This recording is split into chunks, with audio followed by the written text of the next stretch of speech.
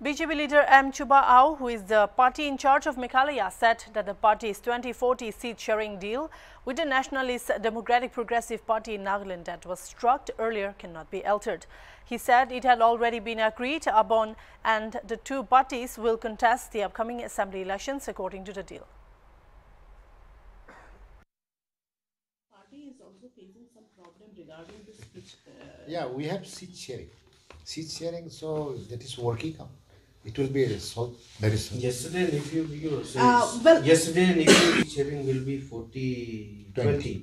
So, is the BJP happy with this, or does it want some other formula? No, we have come to that agreement 40-20. So we have to fight 40-20. There is no such issues until today.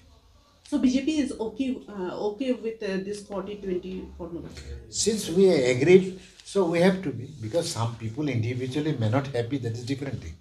But in two entities, they agreed together to have a 40-20, so we have to be.